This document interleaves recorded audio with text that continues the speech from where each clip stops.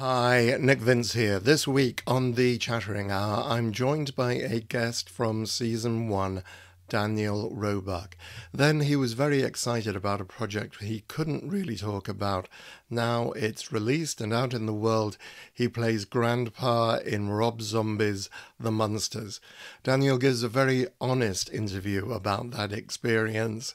Up next on the Chattering Hour with Daniel Roebuck.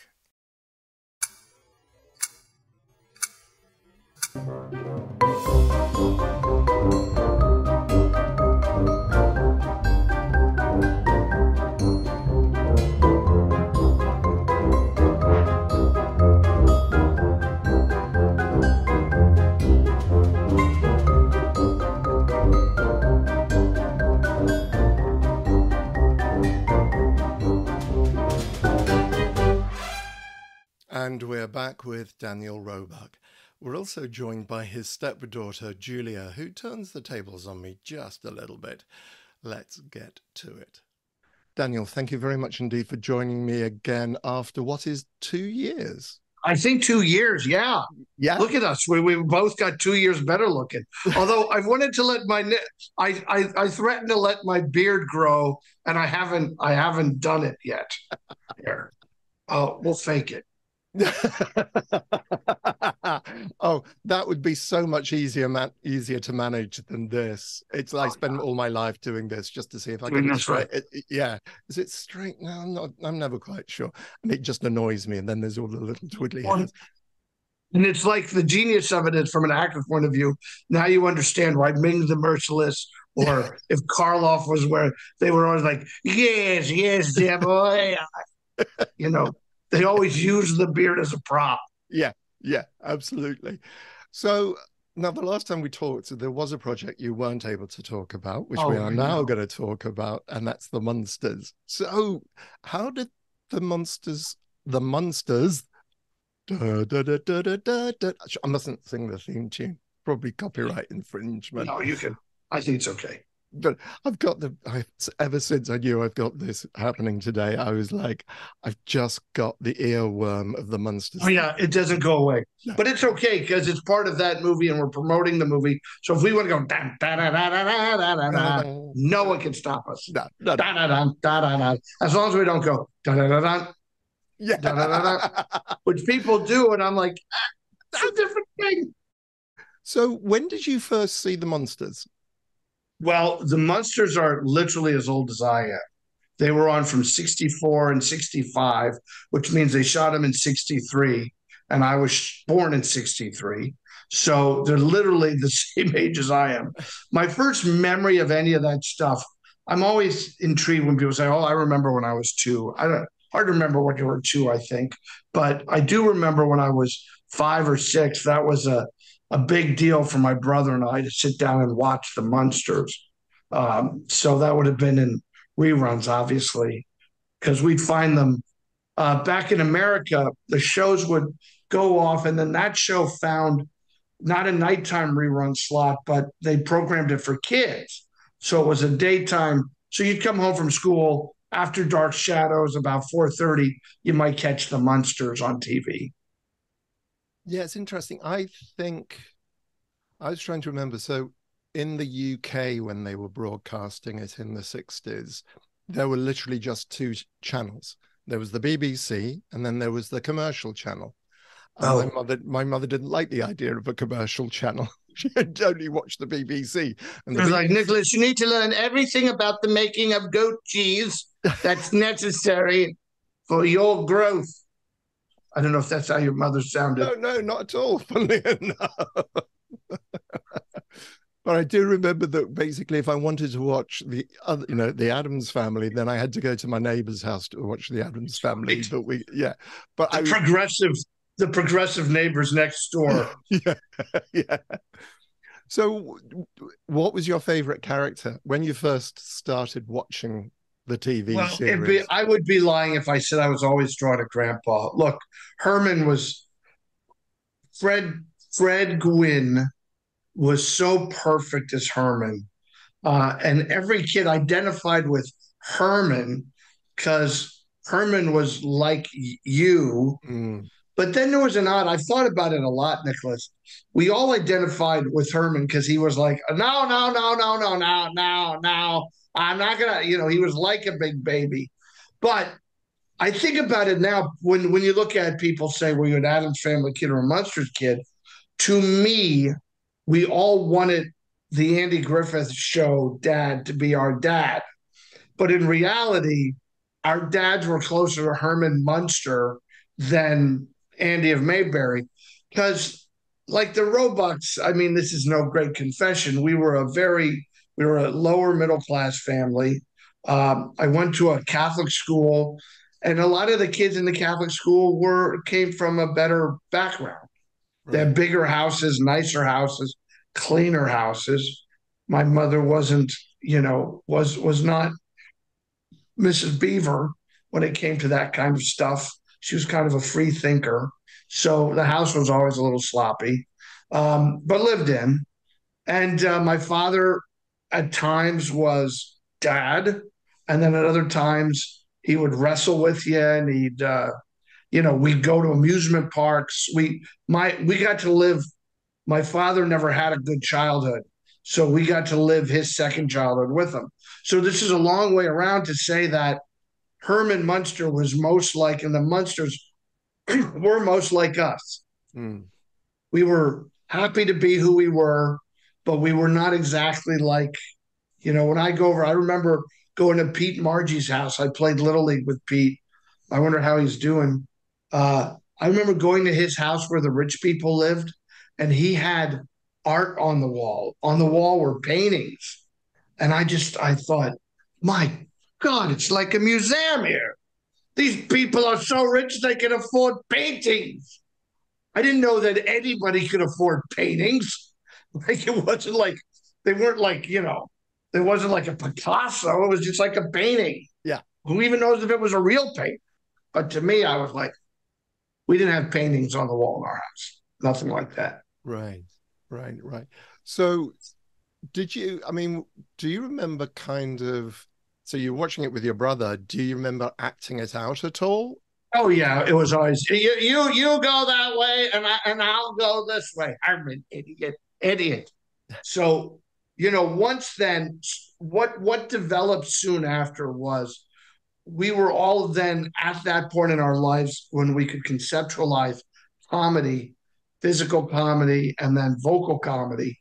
And this I love when we get to talk to actors about this kind of stuff. When we were introduced to Abbott and Costello, and their relationship was about verbal combat, and we were introduced to the Three Stooges, and their relationship was generally speaking, about physical combat. And then you started realizing that the Munsters were a comedy team, and Yvonne DiCarlo is also great, but you're watching Herman and Grandpa. Yeah, Herman, let's come here, idiot, moron. Sometimes they love each other, sometimes they hate each other, sometimes they're scheming, sometimes they're painting the line down the middle of the house. So you started appreciating them as a comedy team. And my brother and I were all about laughing like kids. I think we've screwed up our kids today, not me. My kids weren't allowed to think about things that they shouldn't have thought about. But we've weighed on our children politics and sexuality and all this nonsense that takes them away from just being a kid who could sit down and watch comedy or watch a cartoon or watch Bugs Bunny or whatever you guys watch there. Like all we had to do is be a kid. We didn't have to negotiate anything. We didn't have to believe in anything. All we had to believe in was mom and dad were in charge. And when they said be home and don't talk to strangers and go have a good life. It's interesting. I think, funnily enough, one of the things I used to watch was Laurel and Hardy. They used to play them on Saturday mornings before we had proper kids TV. They just used to play Laurel and Hardy. And I remember growing up on Laurel and Hardy films. You would also, as an actor, then be taking in all of that, the cues of their body language and how they moved and like the specific stuff like that, or the non-specific stuff like where you learn how to do a side take, and you knew how to push a laugh by turning your body a certain way. Or the double I love doe. all Yeah, double doe. that. Yeah, And yeah. people could go to the Royal Academy of Dramatic Arts, or they could go to the Actors Gang, or they could go to whatever. I learned all of my acting from watching Tony Randall, Abbott and Costello, Jackie Gleason, Art Carn. Like those guys I just took in how they moved. And that's how I became and especially in this thing we're talking about, Mm. Nicholas Al Lewis, like Yes. spending my time watching Al Lewis. So when it became time to be like him, I knew where my hands had to be, and I knew where my voice had to be. I knew how my body had to stand. My feet were always, if you watch the movie, my feet are always pointed out, which is something I think he did to straighten his back. Did you ever get to meet him? I did. In an incredible life that I've led, I could say Fred Gwynne and I were friends. Al Lewis and I were friendly acquaintances. He knew me, I knew him. I knew his wife. His wife, by the way, let me pitch her book. His wife, Karen Lewis, wrote a book called I Married a Munster, My Life with Grandpa Al Lewis. A terrific book and a great book for people who love the Munsters, but also a great book for people who love, and a great book for theatrical people and actors because it's their journey, you know, through that prism of she was an actress too, and how they fell in love in a play, and then what the actor's life is as we get older, and how Al, if he wasn't getting acting jobs, was never not busy. He ran for office. He was very political in his views on the world, and wanted the world to adjust to his politics. Now you mentioned Fred Gwynne. How did you meet Fred Gwynne? Well, we did a movie together. Can you imagine what a great?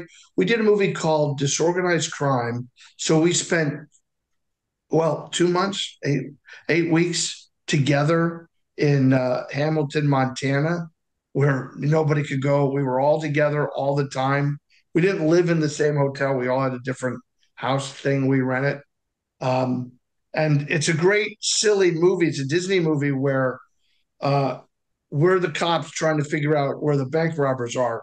So in reality, Fred and I literally only appear in one scene where they come into the scene, do something, drive out, and then we drive into the same scene without a cut, right? So one scene.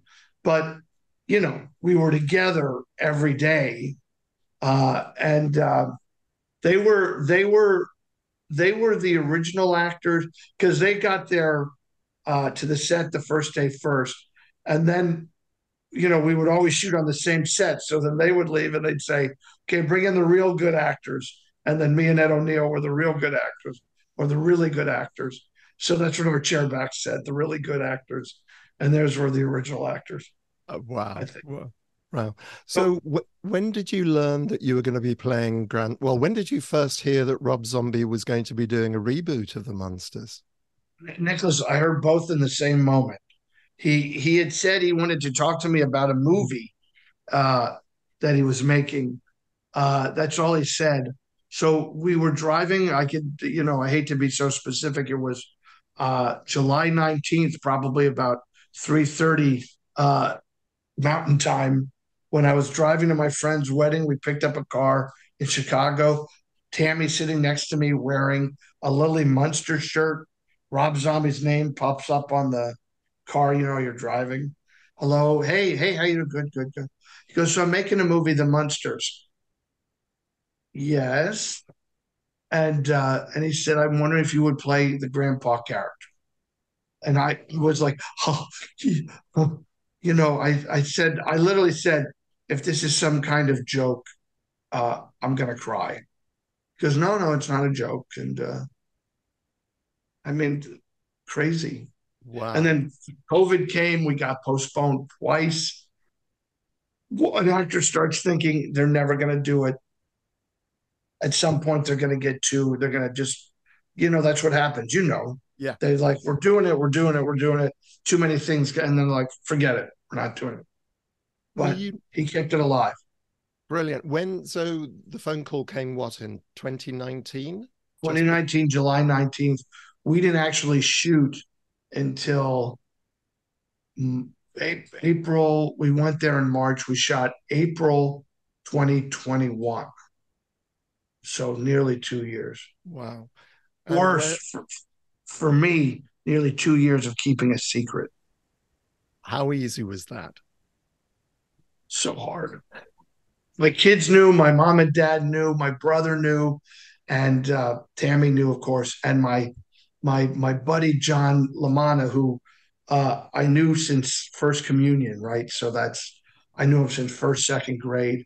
He's a huge fan, like I am, and he's a cop, former cop, so I knew he could keep the secret. So I sat him down one day and told him. He was like, you know. But what's funny here, I got to pull up Nicholas. When I was a little boy, um, I was I was a clown in a circus, and that clown. Let me see if I can get this up here. Oh Was a, wow. I was a vampire clown, and I think we can. so that was my routine. So imagine that's when I'm 12 years old, and that's when I'm 58 years old. Oh wow. Wow. Now, I know we all have a different version of our reality. Some of us say the universe, some of us don't believe in a godly figure. I never, how I believe. I don't expect other people to believe. But Rob Zombie, as we were hanging up, he said, "Oh, Danny, just by the way, I'm going to send you the script. When you read the script, there's no Eddie yet in the story, so the character is the Count." And Nicholas, this was the name of the magician, the clown comedy magician of my youth. Oh wow. Oh, this was just supposed to be, wasn't it? This was. Truly.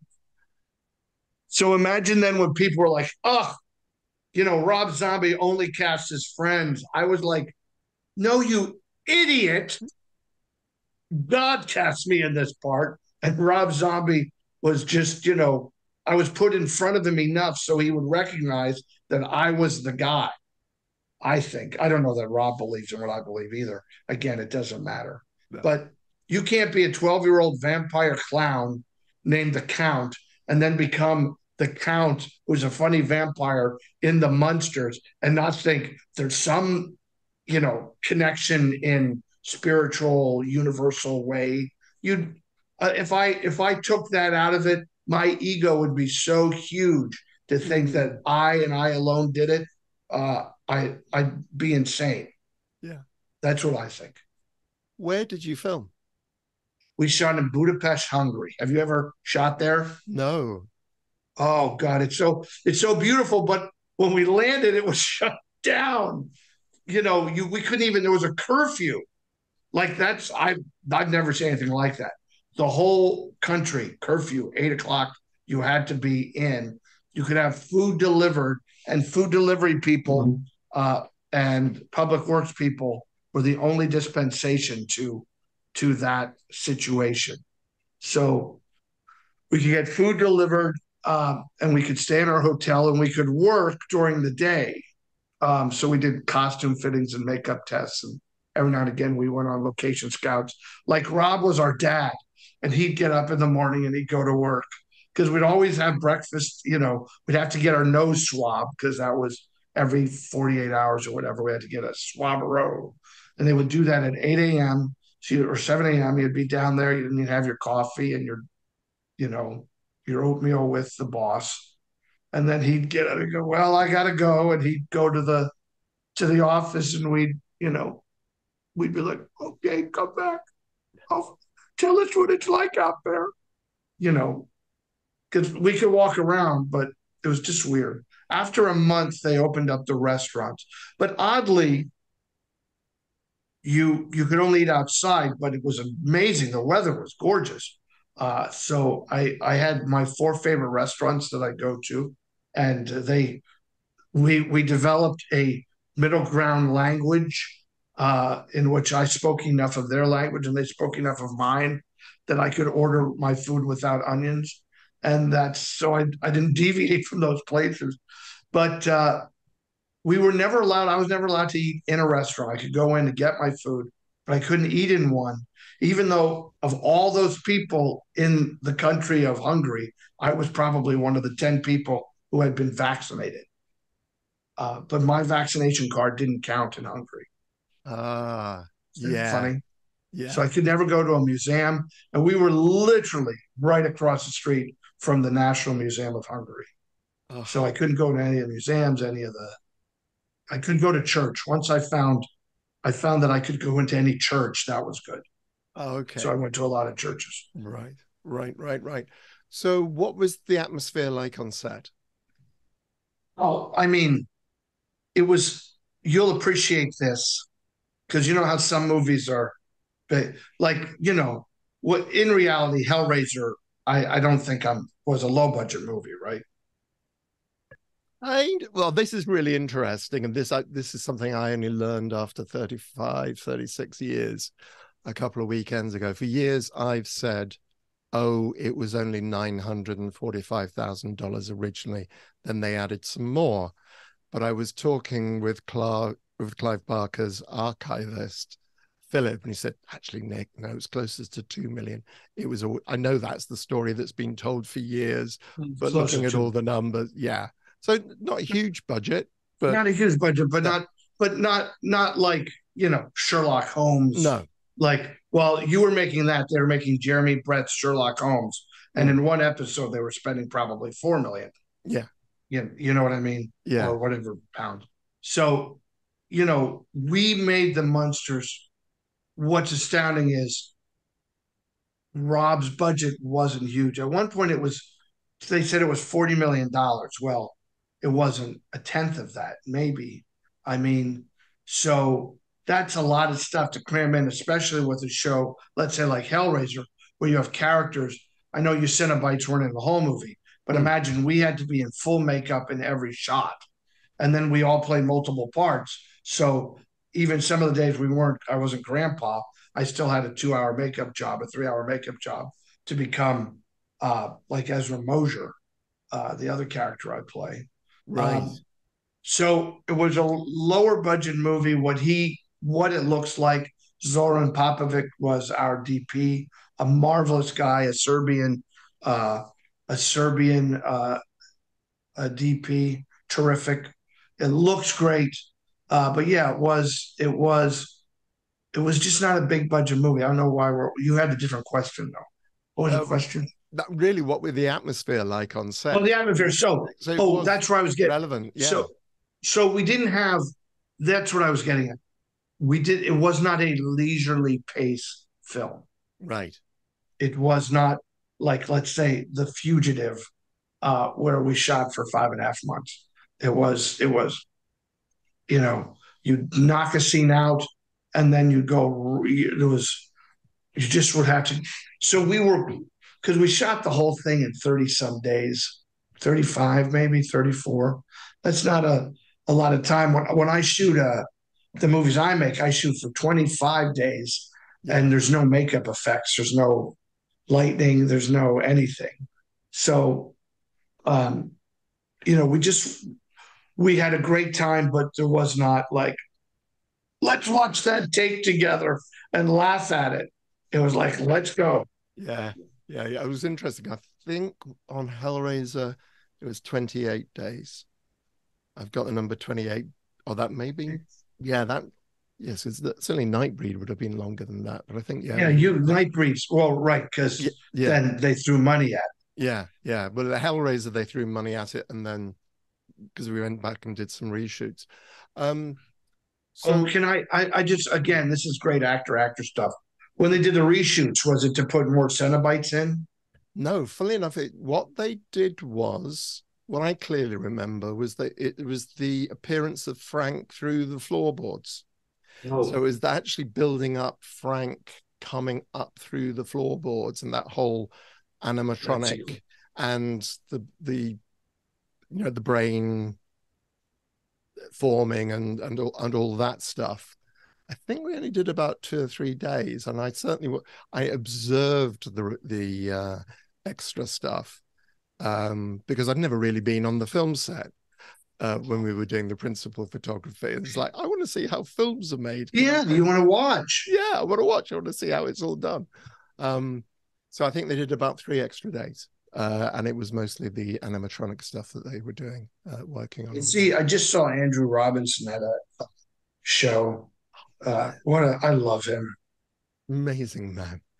Yeah, great career. He beat me out of one of the key roles, but again, not meant to be.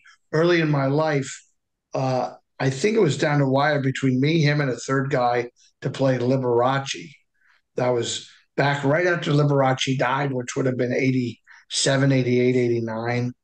And the reason they did two versions. The first one was done by the Liberace family. So Andy got to wear all of Lee Liberace's authentic clothing. It wasn't remade. It was Lee's clothing. Isn't that crazy? And he's great in it. I don't know if you can find it. I wonder if there's a piece of it on YouTube or anything. But yeah, think of that. And Andy Robinson as Lee Liberace. Wow. Wonderful. I'd never heard of that. I'd never heard about that. I shall ask him about it. I'm due to see him in February, so I should be. Oh, great. Ask him about it. Yeah, I shall pick his Tell him Roebuck still weeps at night. I did get to play Jay Leno. I did get to play Gary Marshall, and then I got to play Grandpa Munster. So there's no complaining here. I'm just saying I would have loved to have played Liberace too. Yeah. Okay, so you're obviously very excited. Were you at all nervous about fan reaction because it's rebooting such a beloved TV series? And that can go either way randomly as far as I can. You're so right. And I was so stupid that I didn't think anything of it. I really thought, I'm on the set watching Jeff Daniel Phillips do such an amazing job as Herman and Sherry Moon Zombie doing an amazing job as Lily. And I know in the heart of my heart that I'm there because of greater purpose put me there. So the same thing is true of both of them. We're all exactly where we need to be. I wish people could understand this. If they did, our world would go so much better. Everyone's exactly where they need to be. That's the plan. You may not like them there. Let's say your prime minister, you like or don't like. But they're there because that's where they needed to be at that moment for whatever reason that has nothing to do with you. So the minute you take yourself out of the center of the equation and realize you're part of a bigger deal, then you get a lot less angry about stuff. So it never occurred to me that people wouldn't like this movie. And they hated it from the announcement of it. And I don't know if it's because they don't like Rob and they're I think there's a weird jealousy of people that doesn't make any sense. Sherry Moon Zombie stars in all of Rob's movies, and that drives people crazy. But Mia Farrow starred in all of Woody Allen's movies, and it didn't drive anybody crazy. And I could go on and on and on. Hell, I cast my dearest friends in the movies I make. I write the parts for them because when I'm working, if I'm shooting a movie in 26 days, or in this case, he had 30, 34, the last thing you want to do is have to negotiate an actor onto the set or to do a scene the way you wrote it or whatever, right? So why does that drive people crazy? It's just the way it's done. It's strange. I think it's like when people cover songs. If you have formed an emotional connection, you hear it in your head in a particular way. And I do wonder if it's the moment you hear somebody else doing exactly the same lyric, exactly the same tune, but doing it differently, it just sounds inherently wrong. And it's nothing to do with quality. It's just because we do get very fixed, although our minds are quite pliable in many ways and we're easily influenced as human beings. I do think we do get very set in our ways, sadly, particularly the older we get. Yeah. And that's the problem. I think a lot of the pushback on this Munsters was coming from people our age, who just went in with an axe to grind. I'll tell you who loves the movie. Every young person we've met. Families love it. We're bringing the Munsters to a new generation. So again, shame on those guys going, this movie is a debacle, whatever, because they don't understand. They're going to be dead soon. I'm going to be dead soon. And I mean soon. I don't mean tomorrow. I mean like when I'm 96 and I can still go to the bathroom on my own. But that's still soon in terms of time. But like, so we're going to be gone. Who's going to bring the Munsters to a new generation? Things like this. And everybody says, and then they loved it. So we watched some of the old shows. So now there's kids watching black and white TV who were never going to watch it. So, I mean, I think that's good. You made a point earlier, and I'm such an idiot because I wanted to say that's you said something that was so smart. I'm going to keep thinking about it as we move on. It's just an odd. Oh, when you were talking about songs, so think of this. Yes, but we've listened to. The magic is the songs that are most recorded are Christmas songs. And so we've all, Irving Berlin wrote White Christmas, and I think it was initially sung by someone else. Then Bing Crosby sang it. Then That's How We Knew It. Then Johnny Mathis sang it. Then Neil Diamond sang it. And, you're hearing the same lyrics interpreted by a different artist. And I buy those albums. Like when we grew up with Johnny Mathis singing Christmas hits, and that's what you listen to Christmas Day. The thing is, we didn't do the same dialogue. We didn't do the same scenes. Rob was so ingenious to create an entirely new kind of world for us that we did not have to shoulder the burden of like recreating the Munsters. Like when they did here in the States, one of the greatest shows of my youth was The Odd Couple. And then they did The Black Odd Couple. And they got two great actors, Ron Glass and Damon Wilson. And they gave them the same scripts that they gave Tony Randall and Jack Klugman with very little change. And it was hard to watch them do the stuff that was so well done by the other guys. When with two great actors, they should have just written all new scripts for them. It's interesting, isn't it? Because I think I'm sure I've mentioned on this show before the fact that when I was at drama school, I remember watching, funnily enough, the complete reverse of what you're describing. Perhaps when we did an exercise class, splitting into couples, you've got the same piece, it's a Neil Simon piece. It's just 2 pages from a stage play, and everybody's was absolutely different. It was like watching different plays. It was exactly the same script. It was the same words, but because people are different, they bring something else. They bring a different experience to exactly the same mind. That's the genius of the theater, isn't it? Because you have no way to record the other performance. So like I'm saying in The Odd Couple, we saw Tony and Jack do the jokes 100 times by the time they put on The Black Odd Couple. And I mean, you think, isn't it funny? You call it The Black Odd Couple instead of The New Odd Couple. Actually, now that I'm thinking of it, maybe it wasn't. Maybe I'm wrong. Maybe it was A New Odd Couple. Hopefully it wasn't The Black Odd Couple. I can't remember.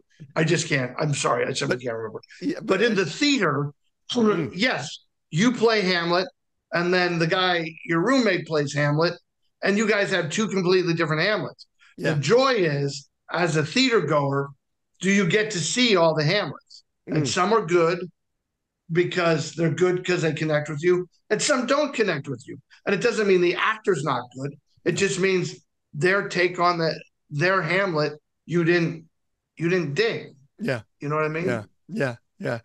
Were you concerned by the fact that it didn't get a theatrical release and it went straight to Netflix?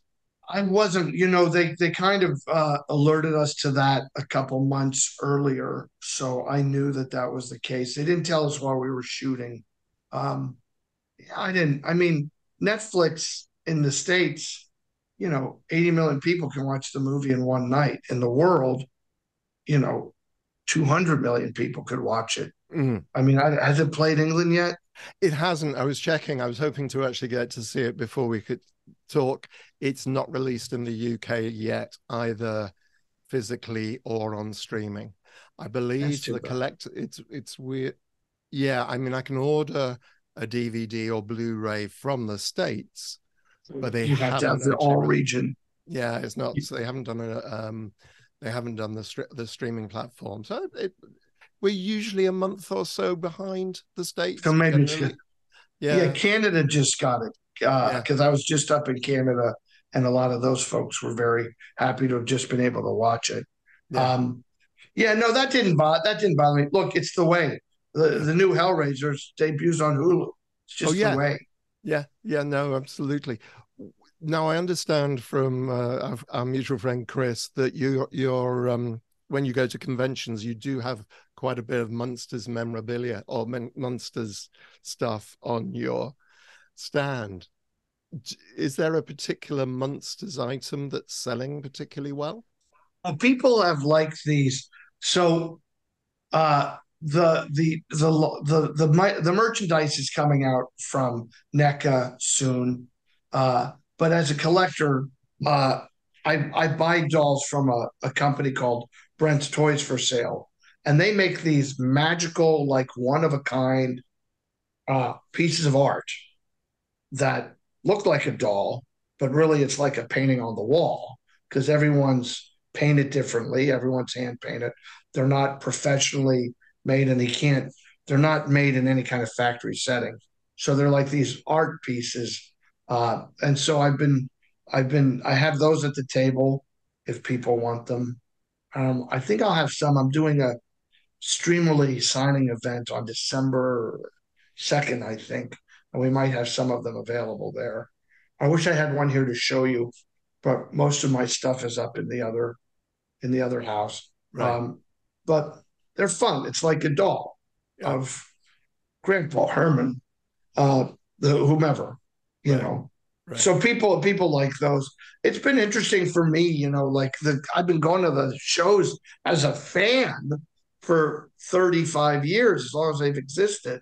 So now to go and sit at the table, I thought I want to have the greatest Munsters display ever. I'm looking to see if I have anything here. People should go to my page. I'm looking if there's anything over. But we have a lot of One Man Riot did a beautiful limited edition like black light poster that's velvet black light, like from when we were kids, and I remember that. You'd get at the carnival or whatever. So we got a lot of fun stuff, and people can always reach out on Facebook to me, or they can look toward this Streamerly event. I think I'm saying that right. And that'll be on December 3rd, where people all over the world, I can sign stuff for them. Some new thing. Oh, okay. Have you ever done that? I've not heard of this. I've not heard of Well, I'll see how it goes. I might send them. I'll stick them on you. Would it be nice to sign stuff for people all over the world? Oh God, yeah. I enjoy signing stuff for people. Now, have you heard we talked about mixed reactions to the film, but has there been any mention of a possibility of a follow-up? Oh gosh, wouldn't that be so great? I mean, I've mentioned it.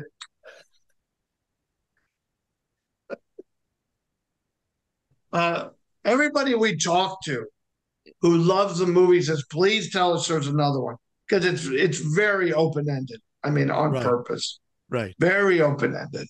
Um, so wouldn't that be great if that were the case? Yeah. Yeah. That would be great. Yeah. And we'll see. I guess it's got to make money, and Rob has to want to do it. Sherry and Jeff, I'm in. So much for my negotiating ability. I'll do it. Yeah. Yeah. They first told me when he told me I was doing it, and then they mentioned the first number in the negotiation. I was like, all right, I guess that's fine, but it's going to take me a while to get the money together. And they said, no, we're going to pay you. I was like, oh, I thought you would. I thought you wanted me to pay you. Yes, I would. Yeah. Actors like this, we're nightmares for our agents when we do things. Oh, like no, this. exactly. Yeah. Chris Rowe, shut up. Stop saying that. It's just like, what do you mean you're doing it for a friend? Yeah, right. You know what? Isn't it funny? I have we share our friend Chris Rowe, who's Chris Rowe Management, an amazing guy who has actors and whatnot, convention people. He does all that. I've been with the same manager, a husband and wife team, the husband first since this is going to blow your mind, since 1985. Wow. I went with the manager, and then he became such a successful film writer and producer that he said, just go with my wife. And I knew she was a manager. So I've been with them. Now that's nearly 40 years with this team of people. Isn't that incredible in my career? So when people call Leslie Rice, and they say, well, Dan's my friend. She goes, stop right there. That's great. So since he's your friend and you want him to be happy, I'm assuming you want to pay him what he's worth and not some lower fee because you know him. You know that he's got kids and wives and houses, and so he like gets right in there. But when it is friends, Nick, I always say, you know how sharks have 3 sets of teeth? Yeah. Take 2 of the sets out and just go with 1 set of teeth. Yeah. Yeah. Oh, yeah. No, absolutely. I understand you had a private jet experience during the filming of Oh, yes. Smell me. So because that's thanks to COVID. They had to fly us to keep our bubble tight. They had to fly us in a private jet. We got on it in Van Nuys. Then we went to pick up Rob and Sherry in Connecticut, and then we went to Budapest. And like you get in a plane and then you get out of a plane in another country the next morning. It's crazy. Hey, could we just take a moment? Of course. I see, Julia, did you bring your art, by the way? Do you have one handy? No. I don't. Okay, then. So this is a unique experience I wanted to have because you got to sneak in. Shit. This is, and we don't curse because it's the internet. And we don't curse anyway, Julia, right? So sneak in. I assume this is for adults. This is not made for children. All right. Here, bleep if necessary. This is my stepdaughter, Julia Peralta. And I just wanted to bring her on. So that's my friend, the Chatterer. Yeah. Yeah, Nicholas Benz. Yeah, I know. Right. But so when did you discover didn't you discover Hellraiser? It was last year in October, I want to say. Yeah. And what was your initial reaction? Oh God, I loved it. It was, see, I knew about the movie itself because I played Dead by Daylight and they added I see. Yeah, you're like, yeah. They added Pinhead and the Chatterer as an alternate costume, and I had like both of them because it's great. Could you ever thought you'd be talking to the guy? No, I mean, like there's like parts of me that are like, maybe someday I'll do it. Maybe someday I'll, end up like at a convention and he'll be there and I go like, hello, Mr. Vince, I'm a big fan. I have this thing for you. But see, the thing is, this family that I married into, my stepdaughter here is a great artist. She drew a funny thing. We got to get you a copy of it. Do you have it there? It's like as if all the murderers did a selfie, like when they all take. So we've actually had this on our tables at shows, and we've had. I think we've gotten everybody to sign it except Robert Englund, haven't we? We'll find it first. We're missing also one of the ghost faces, like Matthew Lillard or all right. I'm forgetting who's. I wish I knew that, but she's looking for it. But it's such a lovely man. Yeah, Matthew's such a great guy. Oh, I'm sure. It's so funny though. What I was saying, like this, her mother loves Star Wars, and that all of a sudden she's married to a guy who's in Star Wars. Was I don't think on her plan, and that this kid loves all this stuff, and she ends up in the family of the one guy who knows who's the connection to all of you genius actors. Come on, Julia. I'm trying to find it. How much artwork do you have? Well, it's not, I mean, I have a lot. I draw a lot. Good. All right. Would you have any other questions? I mostly wanted to ask, like, how was the makeup process for putting on like all the sort of like body mutilation for the Chatterer? Like what was the sort of preparation that you need to do? Because I noticed that like, his eyes are sort of like gashed over, and I'm sort of curious of how you sort of acted with that. Like, I don't know if there's actually like some way that you can see, or are you like having to do like be guided by like people? Is there like sort of noises that you need to be aware of and be very spatially aware? Okay. Yes. All right. There's a lot of questions in there. Sorry. Try to keep the questions to a minimum. It's a chattering hour. Yeah. It's fine. We've got time. I don't often talk about this on this channel. So isn't it nice you should be interviewed? I got to start a podcast so I can talk to you. I get interviewed. I have to say, I was at the National Film Theatre in London last weekend with Simon Bamford doing a Q&A in the main cinema at the National Film Theatre. I was so chuffed. This was last weekend at the British Film Institute. What film were they showing? They showed NIGHTBREED, and then they showed Hellraiser. Oh, so I was there with Simon. You got an award for that, right? Say again? You got an award for that, right? Me personally for those? No. No? Okay. I thought I read something where, like, I know you went, but I thought... Are you stalking my buddy? No, you... This is creepy. All right, let him answer the question. There's only 16 minutes left of the chattering hour. Let me answer your question. I do have awards. I got lovely awards in Texas Frightmare and other awards. To get into Chatterer, okay, it's actually fairly straightforward for me. All they had to do was to put in the teeth, which were replicas of my teeth that sat outside my mouth. Those were held on with a thing called DentiGrip, the stuff that you hold dentures with. So there were those. Then they put a mask on. So the mask that you see is literally a single mask with the slit down the back. So that just went over my face. To answer the question, could I see much? No, not at all. It was like looking through that, really. Oh. It was tiny. And yes, I was led around by the hand. And no, I couldn't hear. It's like having your hands over your ears all the time. So you can hear a bit. That's interesting. But you've got the sound of the rushing waves in your, like when you put the seashell to your ear, you can really just hear the rushing of the waves.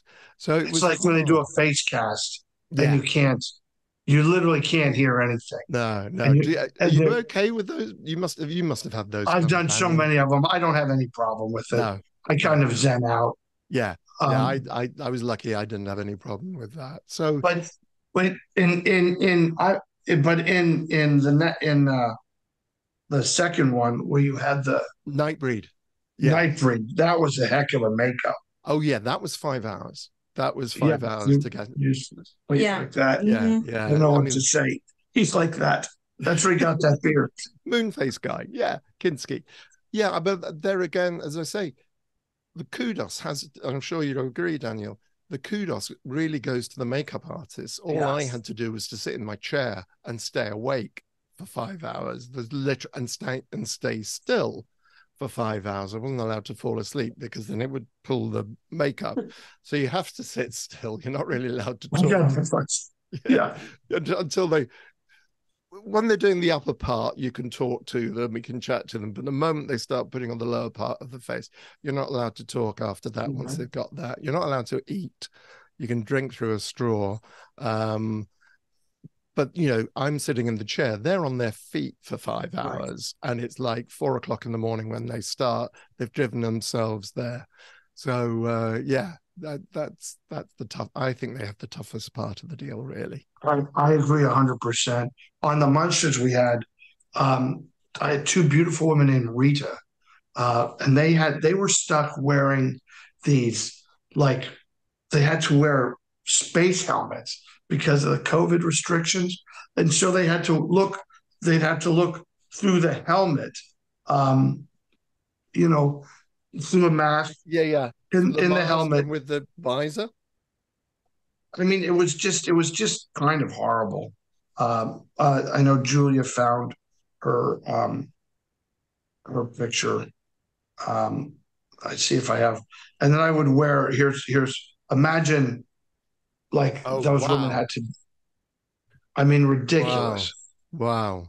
Yes, for those on the podcast, they really are complete. Proper helmets. This is not just face masks. These are proper. Yeah, it was awful. I'd have them do my ears first. You can see how my ears are blue.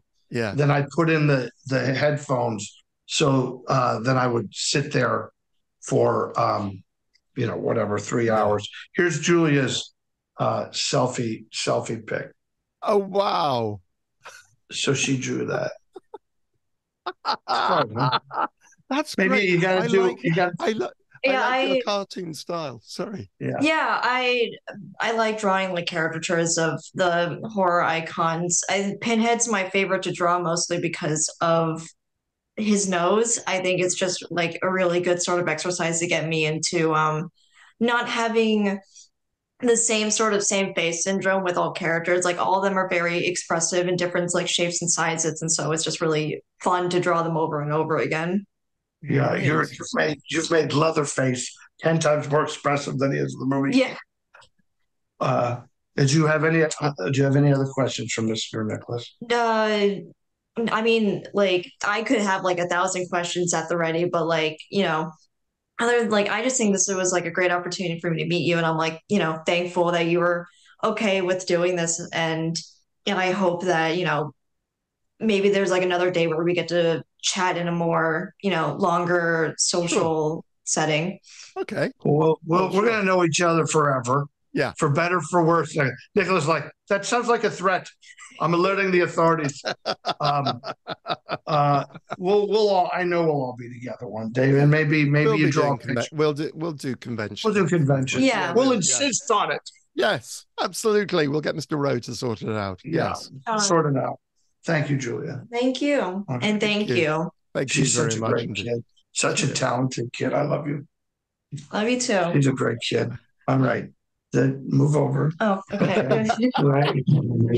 I'm getting kicked out now. Yeah. Julia, that's how it is. Welcome to show business. You're fired. Yeah. What? Yeah, that was like when Julia, that's like when they bring into Betty Davis and forgot. It's like, when they pose the kids at Christmas. Oh yeah. With the awful actresses. Yes. And the kids would be like, "Oh, Christmas, shut up." Remember that in that movie? Then they no wire hangers, and then they Oh, good God, yes. No, I know exactly what Mommy dear. Mommy Mommy dearest, and then she'd say, "Don't touch the presents. We're giving them away." Yes. That's what you just had, Julia. She was never cut out to be a mother, I don't think. That was never going to be the right thing. I'm a pretty good dad, and I've actually inherited 2 other kids at this point in my life. So I like having kids, not when they make noise though while I'm on a international podcast. Whatever you're doing can wait. Thank you, Julia. That's right. I had exactly the same conversation with Craig before we started, saying, when are you finishing drilling? When are you finishing drilling into the walls? I know you've got to get the coat hangers up, but when are you finishing? He had finished in plenty of time. Now, before I let you go, there was one thing I wanted to talk to you about. You've been awfully busy since the last couple of years, apart from the Munsters. My goodness, looking at your IMDb, and I was just looking, everything is in post-production. It's 258 on IMDb credits at the moment, and still. And it's funny, like that doesn't, because it's one credit is Matlock, but there's 56 Matlocks. Yes. One credit's lost, but there's 15 more. So it's been a good life, and busier lately than I thought I'd be allowed to be. Because I just, it wanes for us, doesn't it, Nicholas? Yeah. And I, when I made this decision to kind of create, it's really led to a lot of great things. Now we've done 3 movies on our own, and now I'm also being hired to direct movies for other people, which is kind of what I've been hoping for. Right. And to write movies for other people. So that's a real blessing. But it is funny that I'm in Florida. A miracle has happened. I'm actually shooting a movie called The Uncivil War here in Tampa. I sleep in my bed, and I get up and I go to work. And we're also picking up some recording for another project so I go to a studio on Monday. I record for this thing that's so big and fun, but I can't talk about it. And then on Tuesday, I go to the Uncivil War. So even in my new adopted town, I'm busy, and I'm rewriting another script. So we're on top of things. Brilliant. You mentioned one of your projects earlier on before we started chatting, the Hail Mary. Oh yeah. How's that going? Well, the Hail Mary is gonna be. I personally think it's. I love Getting Grace, and then we had this miracle film with Lucky Louie that I wrote and directed with my daughter Grace, which would have existed if there was no COVID, because we were going to make the Hail Mary. And then COVID hit and the Munsters got pushed, and we decided, well, let's make something.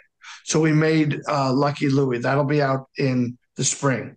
The Hail Mary is about a fun, brilliant nun comes across this loser who needs redemption. So to lead him toward his redemption, she cons him into creating a football team for her all-boys Catholic school. And it's the story of the guy's. It's not just his redemption, but it's his reconnection to the world. He's outside the world, living outside the world, a drunk. And he has to learn what it's like to be a man and a father and a coach. And there's something in his past that he's running from. So in the course of the movie, she literally cons him into doing it. And once he's coaching, then there's a girl shows up at the all-boys school.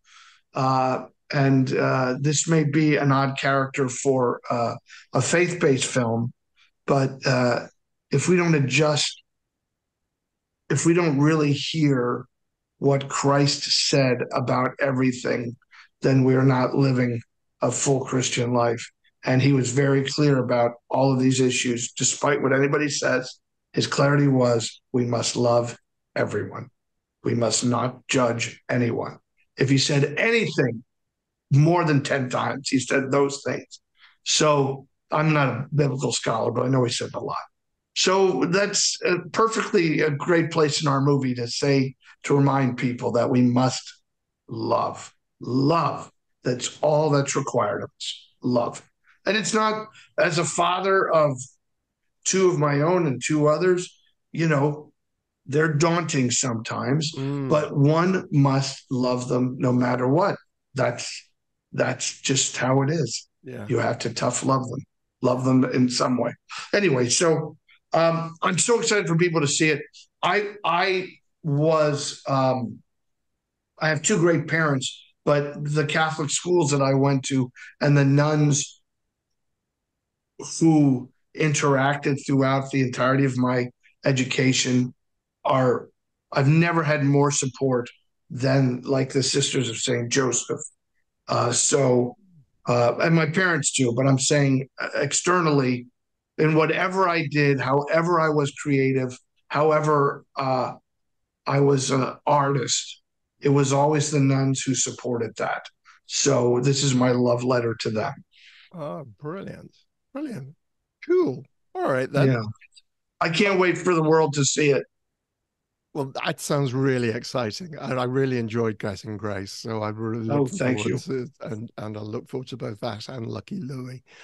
Thank you so much. This is so much fun to come. I love too, we talk. It's like, you know, it's a different experience talking to another actor, you know? Yeah. Yeah. This is one of the great joys of doing this program. It's because obviously, particularly over the last couple of years, haven't got to speak to an awful lot of actors. And then when you're on set, you don't often get to sit down. I did, funny enough, chat. I just have a sit down and chat and find out how people are doing and what they're up to and what, you know, what's been going on in their life. That just kind of doesn't often happen on set, because even if you are waiting to be called, you're kind of thinking about what's going to be going on. Yeah. And you don't know what the other actor's process is. It was always what I miss most about all of this is how we would get to check in with each other at auditions. Because, you know, you'd audition and you'd see the actor that you worked with some other time or whatever. And because we haven't been auditioning in person for now nearly 3 years, I was watching, they're showing this miniseries here called Dahmer, about Jeffrey Dahmer. It's on Netflix. And I've been enjoying that. I'm like, there's Raphael Sparge, there's Ari Gross, there's David Bowe, these guys that I would always see at auditions, and we're lifers. We've all been there since 1984. So I actually sent one of the guys a text last night that said, geez, I'm just so glad to see you in there, because we never get to see each other anymore. So that's neat. But you know, God is good, life is good. Nicholas, we're gonna go on. Can I just tell, this is from Waxworks, this amazing album that Rob Zombie put out with Waxworks, and it has the most extraordinary booklet in it, filled with hundreds and hundreds of like genius photos of making of the Munsters. People can find it at Waxworks Records on promote. Look at this. I didn't even know that I pulled that out. There's our wedding picture. One of these albums, someone told me, I'm just looking because it's this. Yeah, look at that. Even the album has a drawing of the Count. Yeah, there I am. It's just too cool for school. Yeah. I'm so blessed. Yeah, absolutely. I'm Waxworks. I think they did a Hellraiser album at one stage. Well, they probably did. They're so smart. Yeah, and that you know, that they're pouring psychedelic wax. Yeah, just too cool. It's very, very exciting. All right, then, sir. I shall let you get on with the rest of your day. And God bless you. Thank you, my friend. You too. Take care of yourself, Dan. And the best to everybody there in your life, and to everybody watching. Thank you. Stay safe. And remember, love is the only thing required. My thanks again to Daniel and Julia, and my thanks to you for either watching or listening. Don't forget to like and subscribe for more great guests from the world of horror, thriller, and suspense. And hopefully you'll join me on the next episode in a couple of weeks. In the meantime, stay safe and well.